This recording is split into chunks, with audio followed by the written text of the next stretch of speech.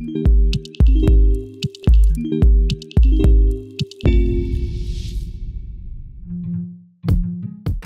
to FYI, the For-Your Innovation podcast.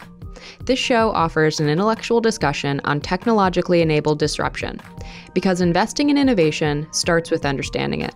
To learn more, visit arc-invest.com.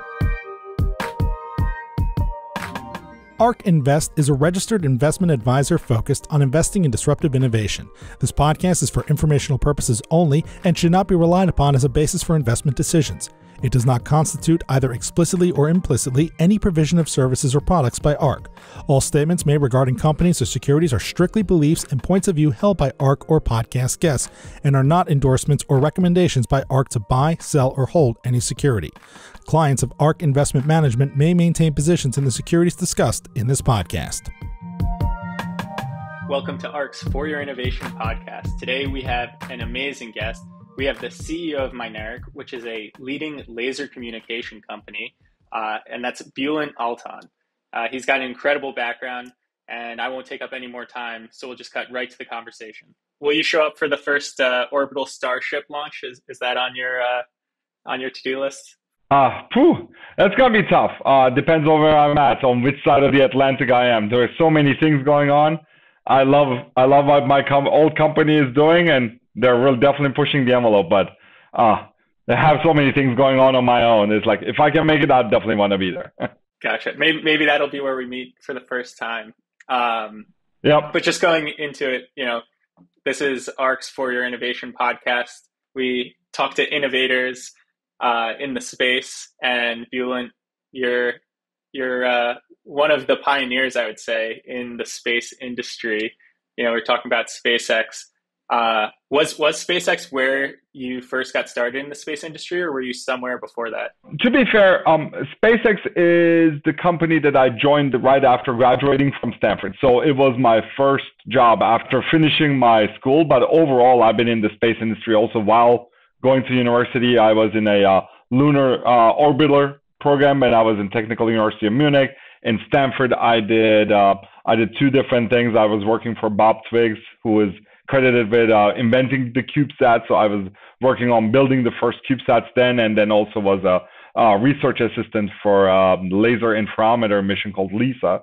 And it was those engagements in Stanford that led to me joining SpaceX in 2004.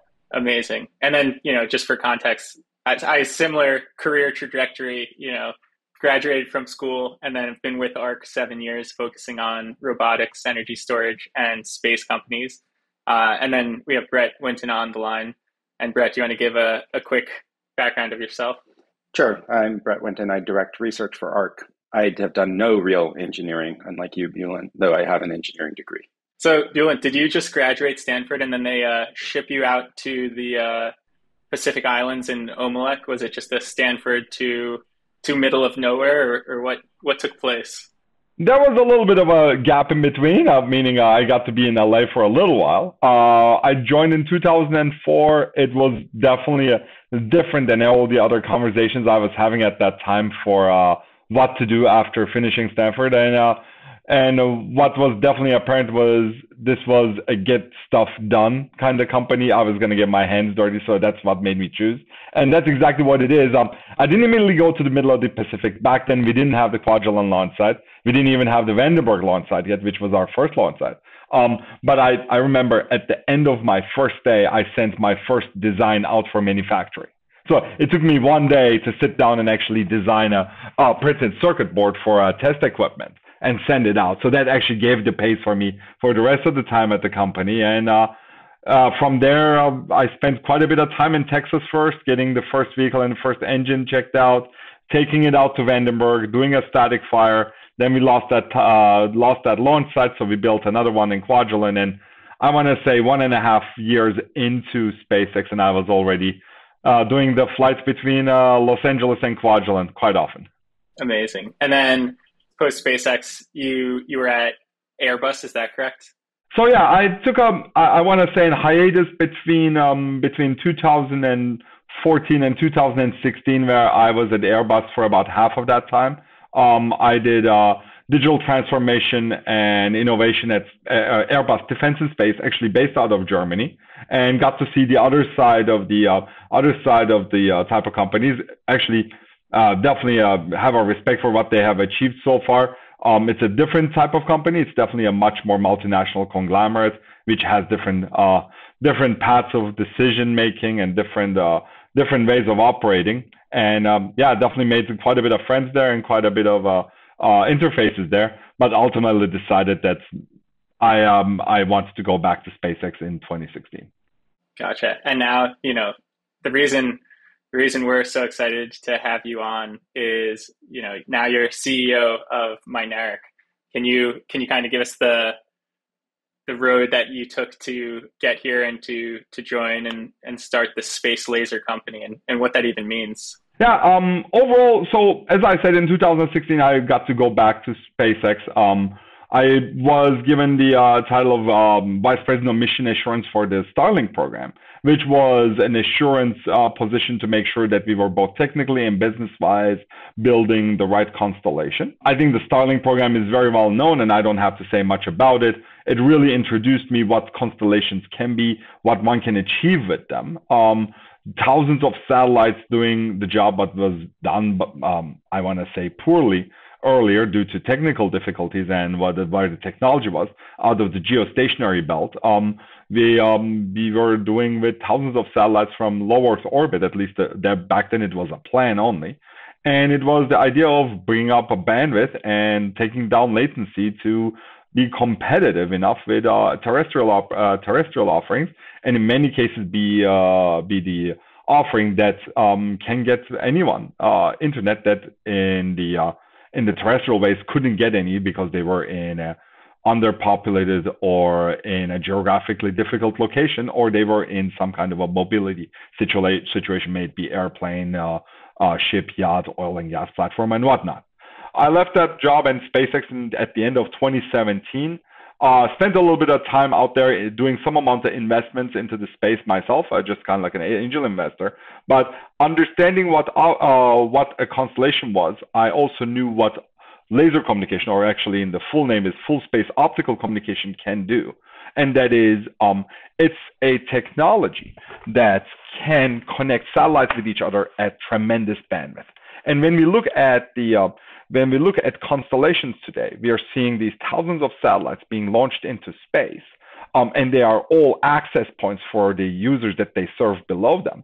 We realize that they all need to be networked. So the company I'm the CEO of, and actually it's a 12-year-old company, founded in 2009, the company I'm the CEO of, Mynaric, what they build is exactly that equipment. It's that optical communications terminal that sends a laser beam from one satellite to another and allows it to communicate with tremendous bandwidth over vast distances. We can do up to 8,000 kilometers. We can do 100 gigabits a second at very low power consumption. And one of the other things they do is we don't have to use any spectrum for it, so you don't have to get any regulatory approvals or anything. So when you build a constellation today for building constellations like Starlink and whatnot, optical communications built the backbone of it. Before we dive into the optical and all of the nitty gritty there, maybe we just set the stage. So how does the satellite system constellation work today without optical communication? What's the current mechanism for that communication?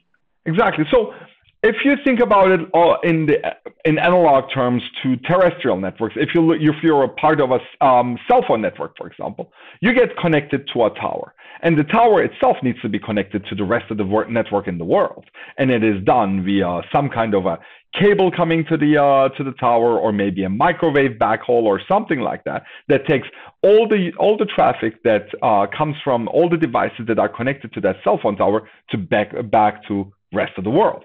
The same thing needs to happen for a satellite. They need some kind of a network access to be able to serve internet to all the users that are connected directly to that user.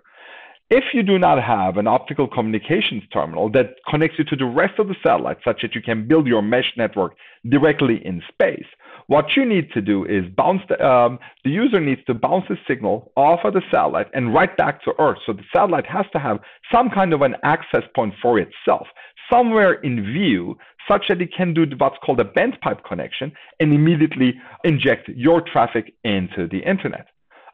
It works. You can definitely do this, but you have tremendous limitations when you do that.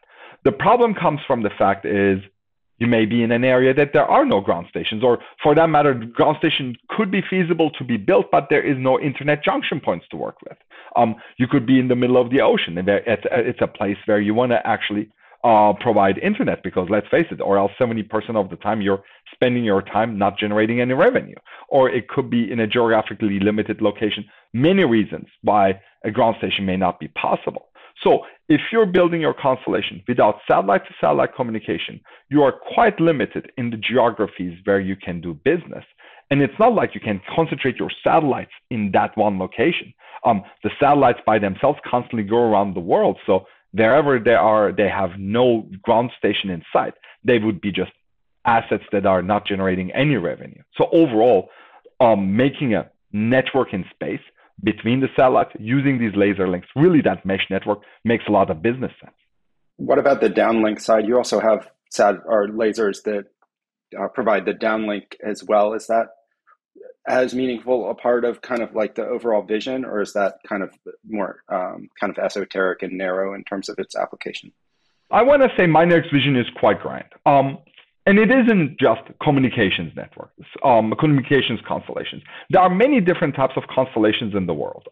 They start, of course, with the communications constellations because they are built around thousands of satellites, but we also know Earth observation and many other constellations will exist. And therefore, Mynaric has a broad product palette.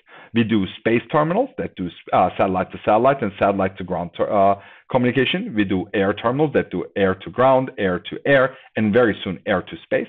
And then we have ground terminals who can exactly do ground to air or ground to space and vice versa. In the case of the communications constellations like OneWeb or Telesat or Starlink, the ground laser link is less of a asset to bring in. The reason being that laser is it's a visual communication, or visual is probably the right word, but it's an optical communication and it needs a line of sight. And that line of sight can be hindered by something like a cloud, something we don't have to deal with in space. But when you're trying to go into cloud, it can become a blocker to your ground communication. When you're doing an Earth observation constellation, that is not an issue because you can reroute your data to some other ground station through your other satellites and downlink the data there, adding maybe a latency of a second or two. And when you're just downloading images, that is not an issue. But when you're doing communications constellations, you want a pure real-time, low latency communication, and you don't want to be rerouting data. Therefore, our communications constellations most of the time look for downlink capability with radio that are immune to the cloud effect. Why does it add that much latency? I mean, you're operating at the speed of light. Is it you have to hop multiple times to find a non-cloudy location, or is it I would think you could create like a dense enough network of ground terminals where you could actually just like find your way through the clouds relatively locally. Not so? Yes, you could, but again, we're fighting milliseconds here, and even the speed of light can add milliseconds at the distances we're going. And you're absolutely right. I think 95% of today's internet traffic wouldn't care about additional milliseconds of latency. A very good example is streaming and whatnot, and I think advanced constellations that can decide on what to do depending on the type of traffic can reroute the data accordingly and use optical downlink to really increase the capabilities of the constellation. But every now and then, just like we're doing today, you're doing voice communication where every millisecond hurts. Gaming definitely has one of the higher levels of quality necessary. So there are applications where you need that pure low latency communication, financial communication being another one. So again, the answer isn't the clear black and white. And as constellations grow and they become more complex and capable, they will definitely use optical communications to reroute the latency non-critical data down. And that way it can also save a lot of spectrum, which for them is the most critical resource because they need to keep that spectrum mostly for user links because that's what makes them money. it seems to me that that ground station layer, even for communication, could be an interesting mechanism by which second to market or third to market competitors can actually enter a market where the spectrum has been essentially blocked off by the first to market player. So is that an opportunity you see? Yes, absolutely. I think we see more and more getting into the communications business in space, but in pretty much in any domain, to be difficult by the limited spectrum. This is a way to be optical communications is a way to be spectrum efficient. At the end of the day, when you're connecting, of course, to a cell phone or something, you're going to be using radio and some spectrum, but it is a good way to keep your footprint as low as possible so you can really find the opportunities, and the bits of spectrum you find is really just for that user link. All the other stuff you can do over optical. So it definitely represents an opportunity for newcomers. I guess along those lines, it seems like it's also the opportunity to basically operate in countries where kind of allocation of spectrum is not allowed at all, or in a non-interfering way, to navigate around great firewalls and use, essentially we have global networks of satellites, and it's much harder to block a laser than it is kind of RF, or provide interference against a laser than it is RF. That ties into the military application to some degree, but also commercially, it seems like that's a potentially useful avenue that companies might want to explore. Absolutely. So at the end of the day, of course, that's a strategic decision in order for any constellation, for any commercial endeavor to offer services in a country, that they need to obtain something called landing rights, or else they would be in violation of that country's laws. The landing rights allows them to sell equipment there that allows them to connect to the satellite.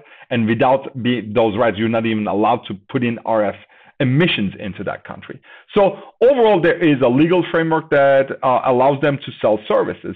But of course, when you think about the strategic side, and when you think about what's happening in today's world, like in the Ukraine crisis, strategic communications that cannot be blocked, that cannot be interfered with, that can't even be detected, is a big advantage on your side. And optical communications exactly has that. It can't be detected. It's not visible laser. It's infrared. And it in itself, if you're not in the beam and you're not blocking the beam, you can't even stop anyone from communicating. That's a huge advantage over radio communication. And that allows you to communicate in a stealth fashion in areas where there is adversaries that are trying to block it or jam it. We've seen this over and over again in the current crisis, that a worthy adversary can definitely do that. A sophisticated adversary is definitely immediately attacking your communications infrastructure, and having that resilience of optical comms is great. And that's very often what drives beyond just space many people into using optical comms in these tactical communications. If you look at our air offering today, one of the biggest beachhead markets for us is drone to drone communication, or drone to ground station, or even very soon drone to satellite, where you're trying to do a stealth, I want to say, observation or stealth imaging mission over adversary territory or contested territory. And it allows you to take those images and real time send it back.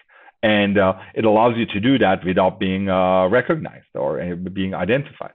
And so then that ties into the security element as well, I imagine, where how precise does the laser need to be in order for you to receive the message? And is this lead to the complication in implementation? Right, obviously radio wave, those are, depending on the frequency, fairly large, and you just got to intercept it at some point.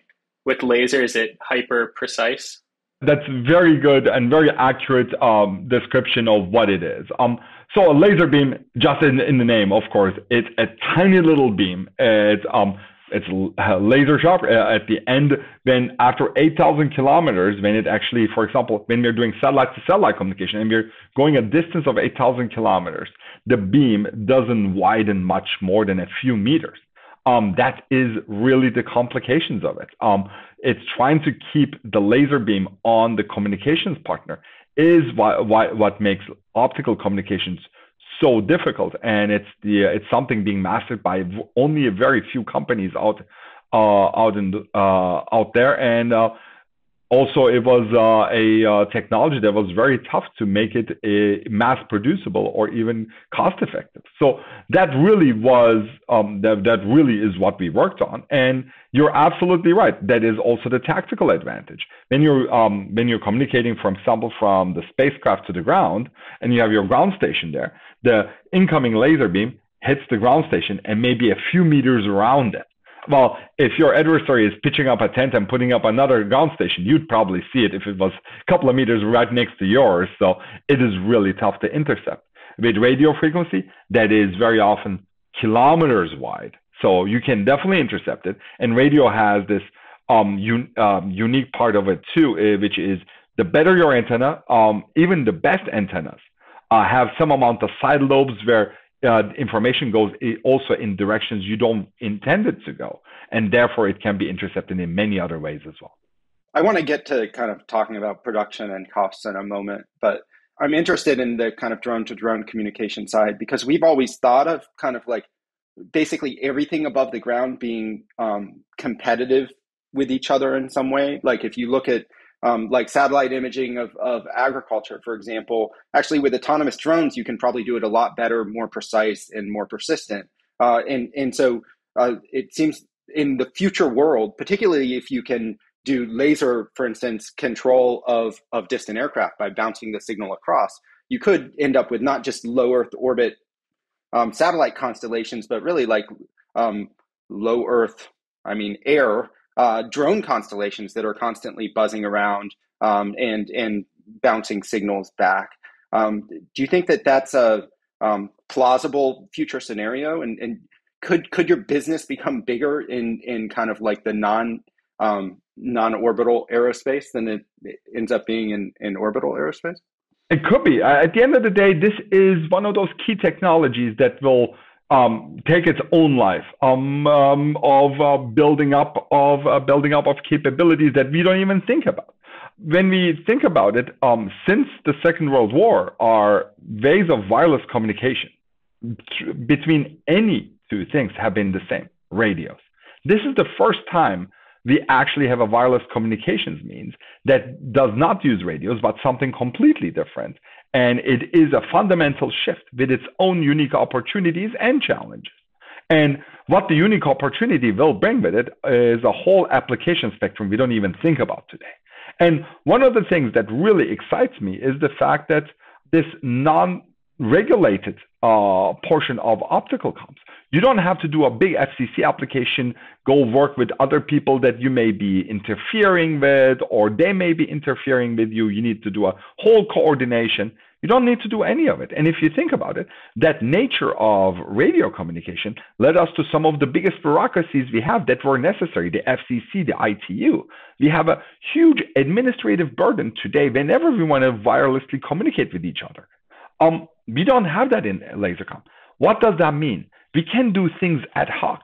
We can just stand up and think, today I'm going to fly this drone mission from here to here, and I'm just going to do this communication there, and you don't have to register, you don't have to deconflict or anything. You can just build it. And that is a big advantage. We can just think of scenarios, make them happen outside of that regulatory framework, and that can just really accelerate the speed of innovation of any type of implementation today that requires wireless communication.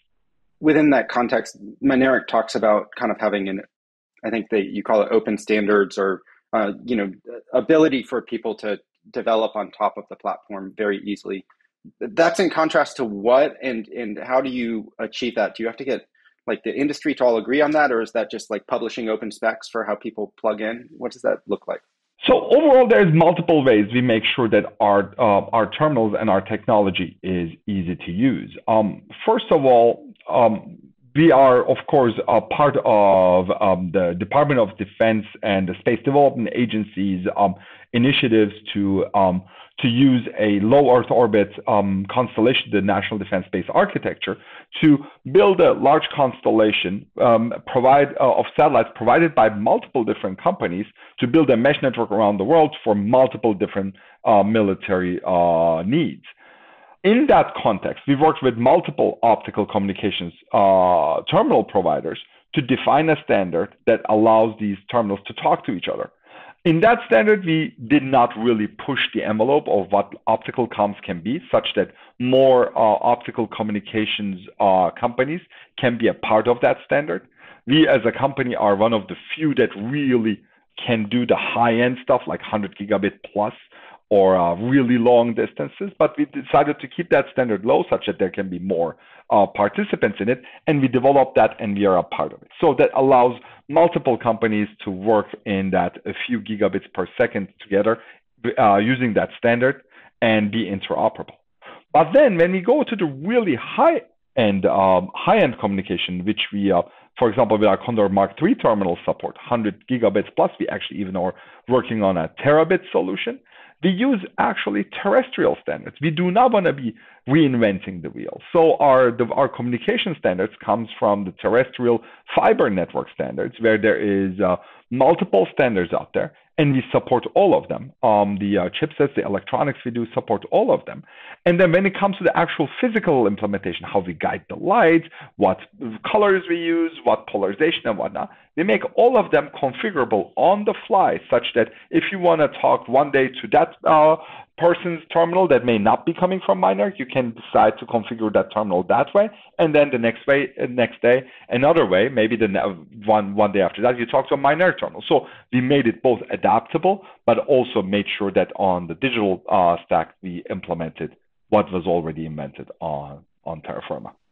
It seems like in the space industry specifically, and a lot of what you're talking about is potentially it's a technology that enables a lot of disruption and enables a lot of innovation velocity. And then there's at least to me, there's this interesting interface between kind of then the military use application side, where both the purchasing kind of time cycles and just proving that something works up to spec is much longer kind of sales cycle and sales momentum. Are those two kind of like characteristics reconcilable? Is that gap changing, or do you think it's just kind of like you have to always be a two-stroke business? To a certain extent, we are a two-stroke business, but we don't see it that bad. What we as a business have done, and just like with the answer on the last question, we made a very adaptable, very easily configurable terminal that can answer a whole breadth of applications. So for us, it's not a big overhead to be developing terminals for the military, the governmental use, or the commercial use. It's a difference in timelines and the customer acquisition, but not in the back end of fulfilling what the requirements are. So I think there is going to be uniqueness in the way, for example, the US DoD buys their equipment and wants them produced and everything. We can accommodate it. We do accommodate that. But overall, the most important thing is that we, with our implementation, made that burden to be very little. If you had a more, I want to say, rigid implementation, I think you would have to come up with a solution for every customer uniquely. Can you talk about within your kind of cost decline and manufacturing side?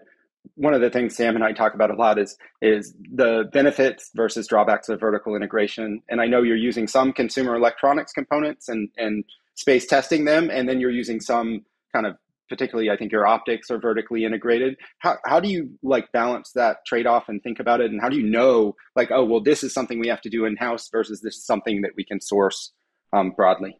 Yeah, one of the unique things about what we build is it's very analog to what the fiber industry is doing here on the ground. We do fiber communication pretty much between satellites, just without the fiber in between. We just do lasers, and where the cable would carry the light, we let the vacuum of space or through atmosphere, let it go freely.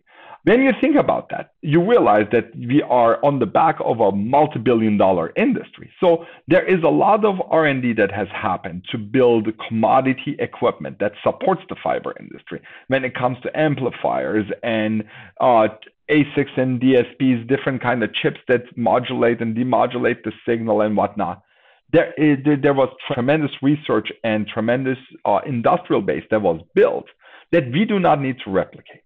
There, we do not mind going in and buying components from an established industry that's just cost-efficient execution, and we can just benefit from there. But there are also unique parts to what we do, and I think you really identified the one that is very unique of what we do is the fact that in order to not send it over cable, but over free air or the vacuum of space, you need to have a precise way of guiding that light through multiple hundreds, if not thousands of kilometers, and that is your optics. You need to have a perfect telescope that can work over a wide variety of temperatures and still send that signal in a very repeatable way in the direction you want it to go. And you need to align all of those. To do that is not very easy. And up until recently, the only way to do it was very expensive optics, and probably also from some very esoteric materials. You were using maybe silicon carbide, you were using ceramics, or many other things that built a very rigid terminal and were driving the cost of the terminals, ours as well. So what did we do? We, as soon as we were past the prototype phase, we identified that element as one of the main cost drivers of our terminal. And we started the R&D program on how to do everything we do out of metal optics, just building our optics out of just aluminum and really shaping it and processing it in such a way that it gives us a very cost-efficient solution that can be mass manufactured and will be a unique selling point and an advantage of us versus our competitors. And we decided to do that. We brought that in-house. It took us many years to perfect that IP, but we brought the design in-house, we brought the capability house, we brought the whole production in-house, and that is giving us an edge. And that allowed us to build a cost-effective terminal. We will do that make versus buy over and over again, but I think in places where there is a commodity market on Earth, we will be using that market. Do you think that the production will remain in-house as you scale? As in, I can understand why this is the critical capability driver for your business. So you have to kind of bring it all in to figure out how it all works together. You need quick iteration cycles, so you need to build the pieces yourself. But then once your kind of design, call it solidifies, do you think then it's, let's go out and get it contract manufactured and we can keep up the standards? Or do you think that more, call it SpaceX style, you would continue to manufacture in-house even as you're trying to scale manufacturing? For the foreseeable future, I would expect it to stay in-house. So one of the ways you can go out of house is when you identify manufacturers with experience in the same type and in the same quantities of what you're producing. And today, we built something quite unique.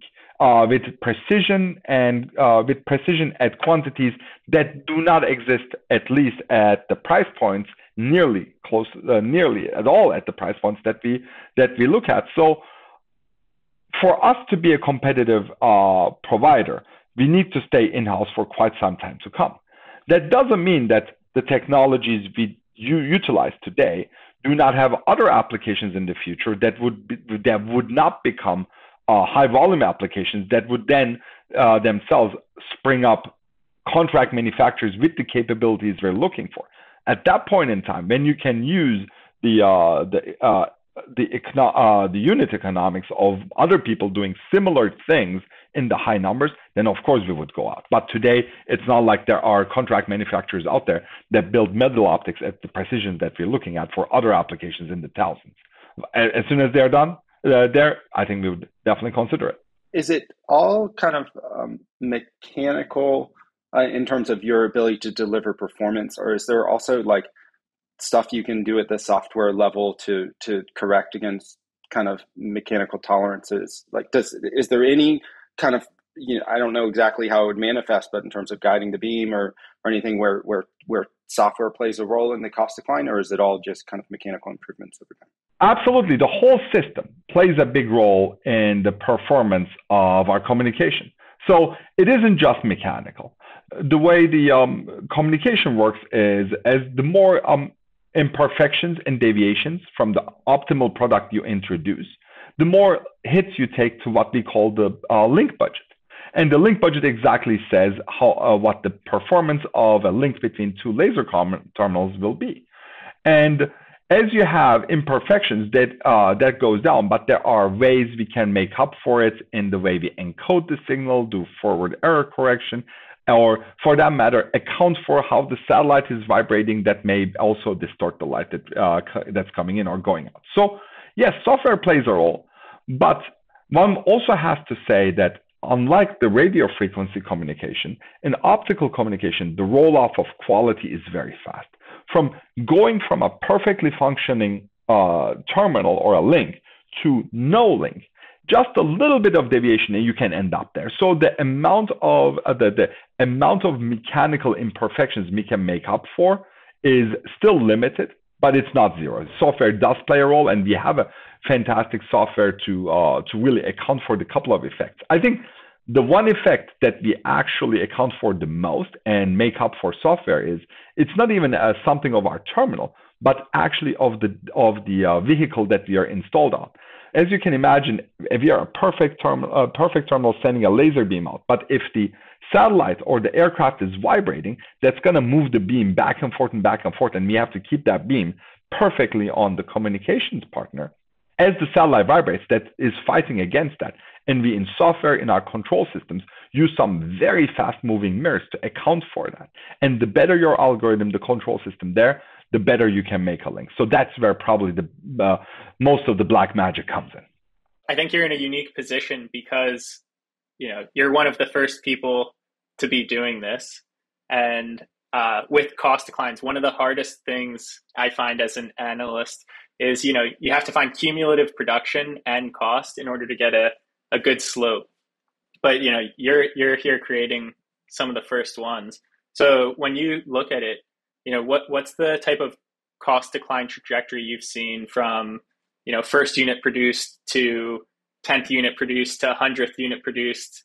There is, first of all, the cost decline that happened to the first generation of optical communications terminals that were deployed. Some of the optical communications that was deployed up until very recently have been only really in scientific or strategic missions, and they carried price tags of $10, $15 million a terminal. Since then, through engagements of ours and some other companies, we have brought that multiple orders of magnitude down. So 2 orders of magnitude down. And the optical communication terminals now have a price tag that constellations that need them in the thousands can afford. As far as our own cost reduction of our terminals goes, it has been quite steep, actually. It's been quite great to see as we produce more and more units that the cost goes down, and there is a curve that we are quite excited about. When we were building our first terminals, we were close to that $1 million mark when we were just building one unit alone. And that was really very much driven by the fact that we were doing machine setups and all of these one-off non-recurring engineering and non-recurring setup costs for a single unit. From there, we were able to decrease the cost to less than half of it in our next batch when we were doing just double-digit production. And in the meantime, we are at a point where we are looking at margins of 40%, 35-40% of our gross margins on our products of 35-40%, with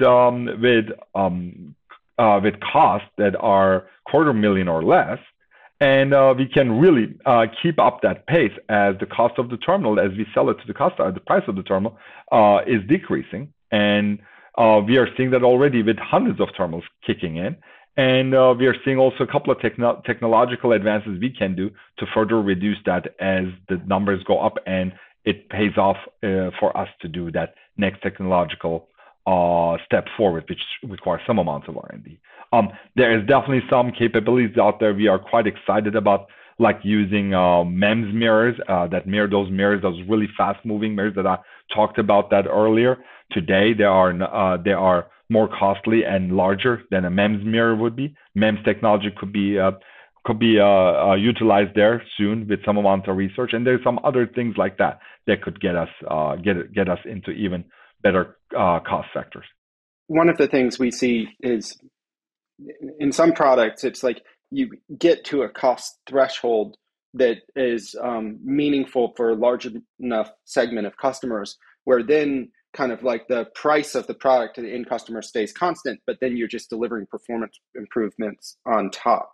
Do you have a sense for, at the terminal level, where that kind of cost threshold would be, where like the unit economics work for like a big enough population of customers that you could kind of sit at that price, and then I don't know if it's delivering more bandwidth or just a higher precision or what metric you'd improve, or do you think it's more of like you continue to drive down the cost curve because you're just opening up to more and more segments? I'd say it depends on the customer segment, and even for what we do, there is segmentation. I think for most of the satellite constellations out there that do not pass a few thousand satellites mark, the answer is not from me, but actually comes from DARPA. DARPA just has an initiative called Space Bacon, which is the creation of a very adaptable communications terminal. And there they actually talk about the dream price almost openly, which is the 100K limit. And they already acknowledge that we are not there yet. But one would be in an ideal situation when that is achieved. And I think that's a good number to keep in mind for the non-tens of thousands of constellations. The only place where I see that price not working out is when you're suddenly deploying tens of thousands, hundreds of thousands of satellites. And there are thoughts in both of those categories. They require a smaller price. But I think that there it's also where you can suddenly look for requirements that are quite a bit more relaxed. Today, we're talking about 8,000 kilometers. And when you're putting 10 or if not 100,000 satellites up there, distances tend to be a lot shorter. Precision doesn't need to be there. And suddenly you have a couple of tricks you can use to get to those target numbers. And those need to be achieved. There has to be solutions for that. And we have some ideas for how we would get there. If I'm bouncing, halfway around the world, or is the number of satellite bounces actually more meaningful contribution to latency than speed of light? And is that something that you need to optimize to? Like as in receive a signal, send a signal, moving through that chip is probably, you're taking more time steps there than on waiting for the light beam to travel to the next. So is that kind of like an economic balance and performance balance that people will make? It's a system question, to be honest, where we are a very small contributor. In every hop, in every satellite hop, we are actually almost insignificant in the way you would think about latency. But overall, it comes from one of our terminals, and before it comes to goes to the next terminal of ours, in the middle, of course, it goes through the router of the satellite that routes all the data, makes decisions, and that implementation is probably the thing that inserts the most amount of hop penalty per satellite. It really depends on that implementation, but there is a hop penalty to it. So if you have advanced capabilities to route the data and do skip satellite communication, meaning, hey, if I'm going to go across the ocean and instead of talking to the satellite directly in front of me, I'm going to start when I'm right above New York, I'm going to talk exactly to the satellite right maybe mid-ocean before I go to London and skip 10 satellites.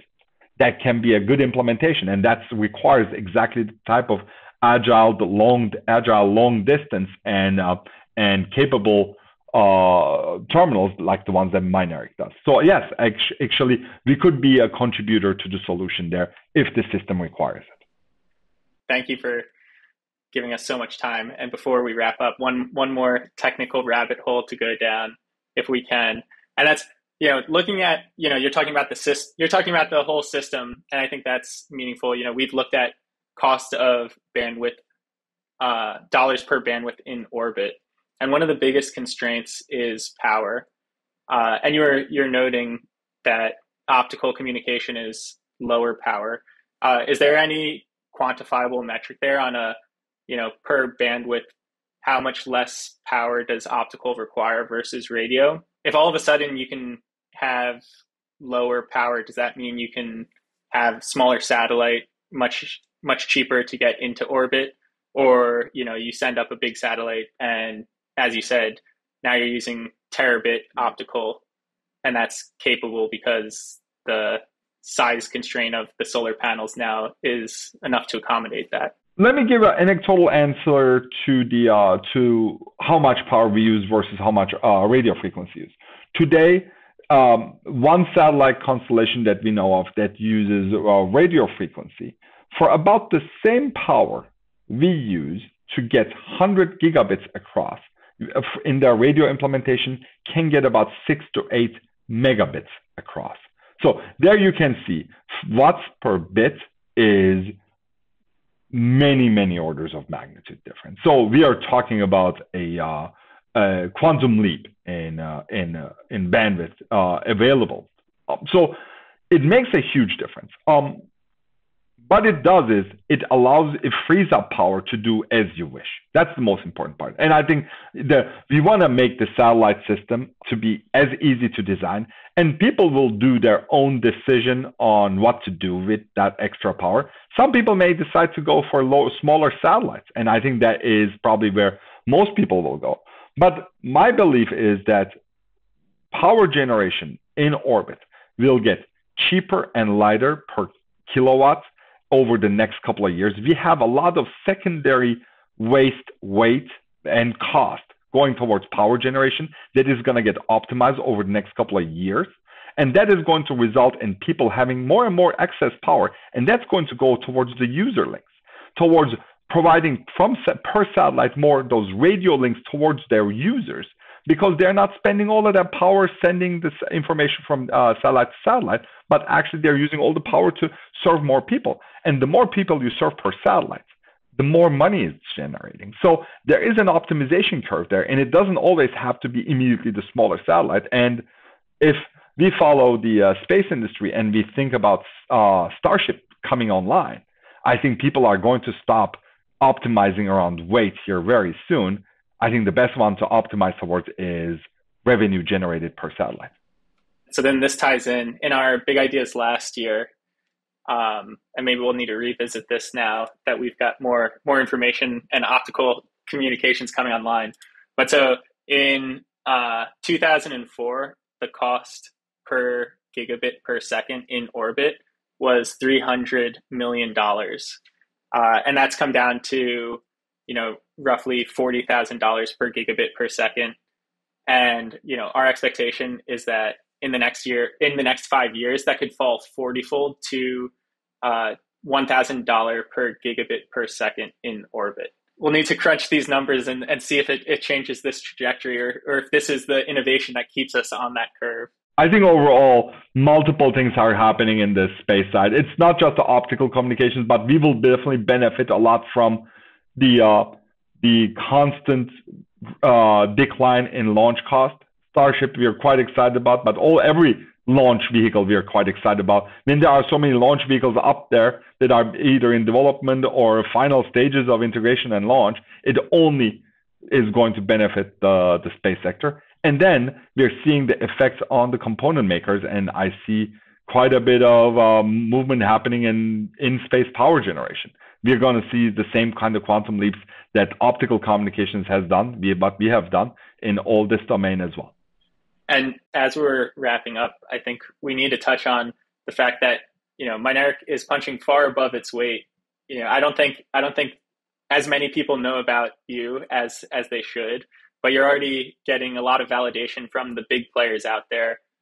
You've partnered and you have a partnership with Northrop Grumman. And then as of yesterday, this announcement of L3Harris, and they're taking a position in the company as well.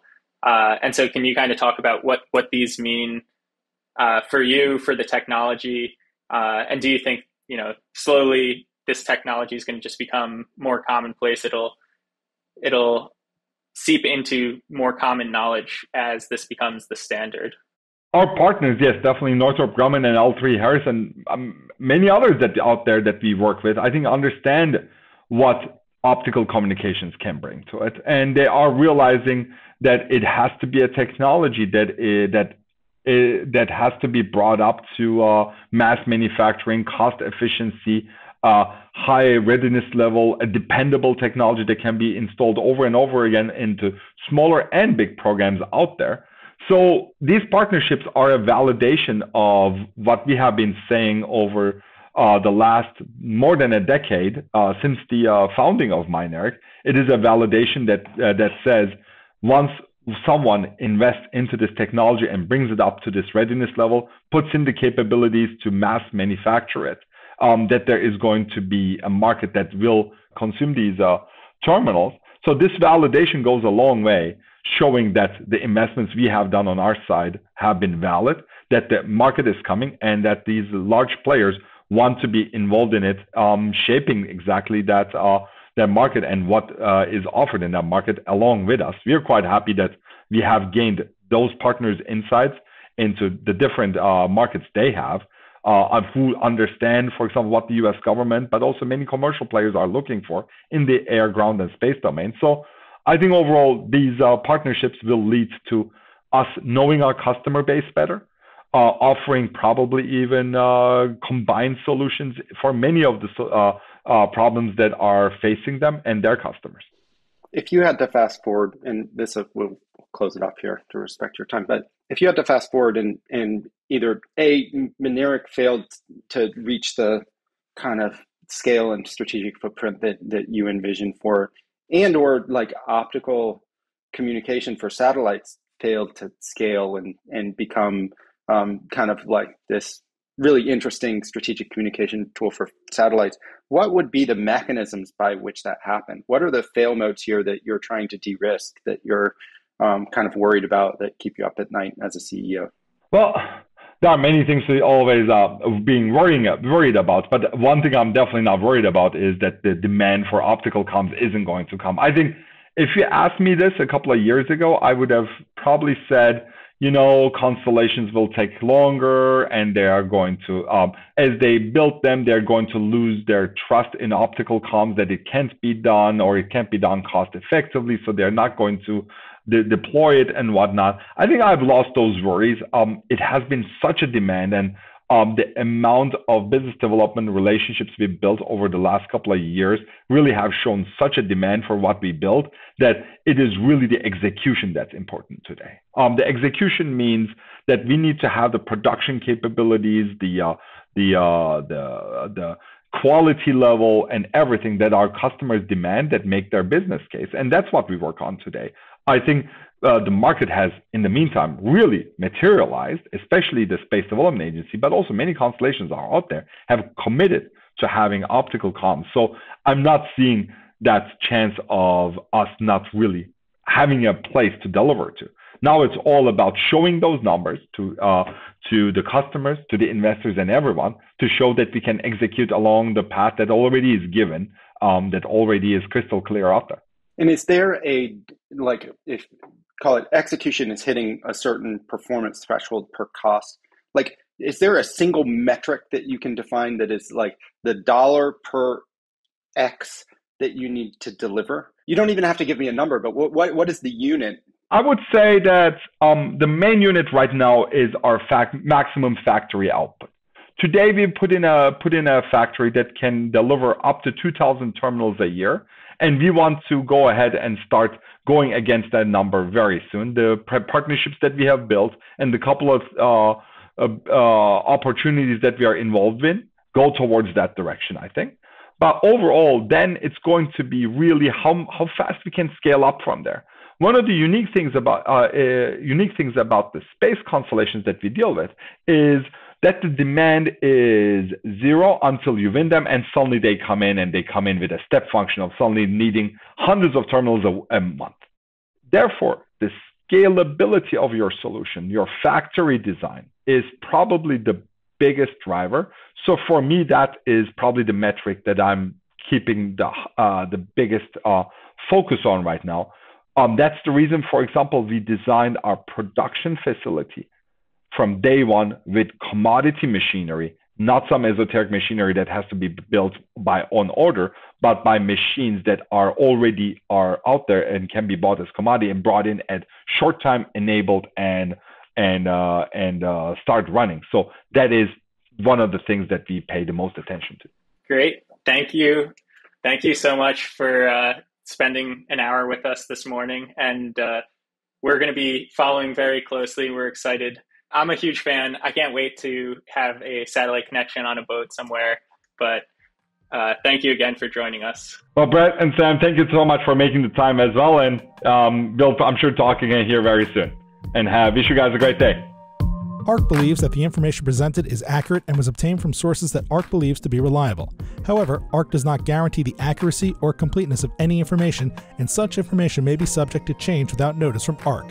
Historical results are not indications of future results. Certain of the statements contained in this podcast may be statements of future expectations and other forward-looking statements that are based on ARC's current views and assumptions and involve known and unknown risks and uncertainties that could cause actual results, performance, or events to differ materially from those expressed or implied in such statements.